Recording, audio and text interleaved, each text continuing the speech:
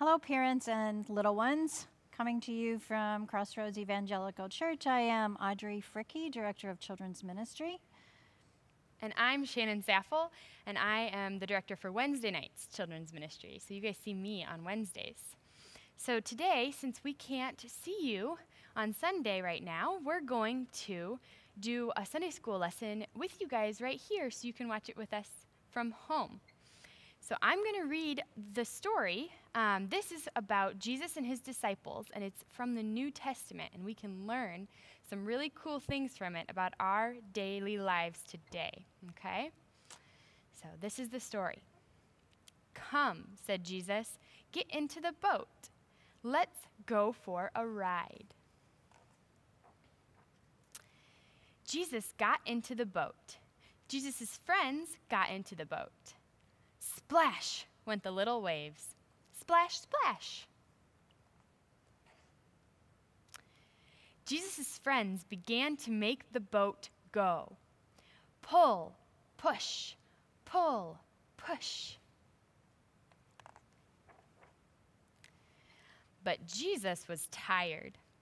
He lay down in the back of the boat and went to sleep. Now, while the boat was going, the wind started to blow. Whoosh, whoosh, whoosh. It blew the men's hair. It blew their clothes.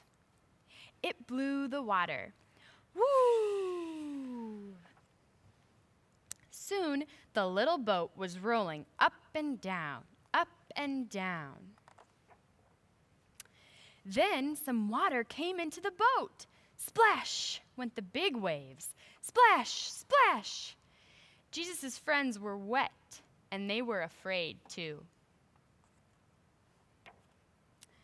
"Let's tell Jesus," they said. "Save us, Lord. Wake up, wake up."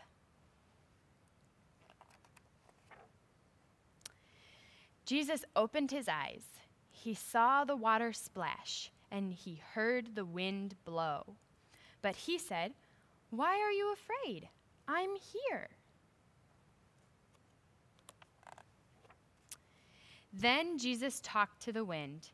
He talked to the water. He said, "Shh, be still."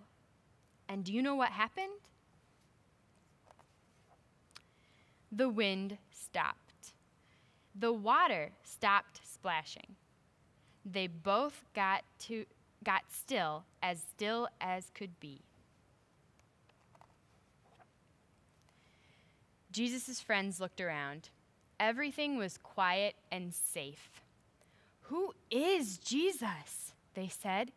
"Even the wind and the water do what he says." I know who Jesus is. Do you? Jesus made the wind. Jesus made the water. Jesus is God. So, from this story, we saw that Jesus' disciples, those guys that were his friends, they were really scared. And they were scared because of this big storm, and they were really afraid what was going to happen to them. And because they were afraid, they went and they woke Jesus up, right? Because he was napping in the back of the boat. And then, when Jesus got up and he woke up, he wasn't even alarmed. He wasn't afraid at all. And all he had to do was spoke. He just said, "Be quiet." And all the wind and the rain and the waves, all of it just stopped. Isn't that crazy? That's amazing. We can't stop anything with just our voice hardly. No. And Jesus stopped all the crazy weather. Yeah. So that teaches us that Jesus was completely in control, even over the weather outside and big scary waves. And that helps us remember that God is in control of everything around us, even still today, and all of our lives. So we're going to ask you a few questions, and then you can talk about it with your kids about what we just talked about in the Bible story. So what happened to the men when they were in the boats? And then what happened when it started to storm? think about their feelings. And what did Jesus do? What does it tell us about Jesus that he can make rain stop and big waves stop? That's something you and I can't do. Can we trust Jesus? And how should we trust Jesus since you know how strong he is? So, after we learned about that story and we thought and talked about those questions, we can learn about our own lives, right? So, we want you guys to remember after you learn this lesson and as you go about and you do things in your day, that in all things, everything that happens during the day, good or bad, because sometimes good things happen, sometimes bad things happen, but no matter what, we can trust God and trust Jesus to care for us. Yes. God is powerful and good, and he is in control of everything, and he loves you so much.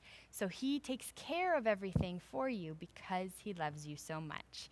And we can trust him too because he's so powerful, even in maybe some kind of scary or confusing times like right now. Yep. Isn't that awesome? Yep. I definitely agree. So let's close in prayer. Let's just say a little prayer together. Jesus, we just thank you, Lord, that you're with us in these times, no matter what, good or bad, and we know that you love us and we know that you care for us. Thank you for your protection.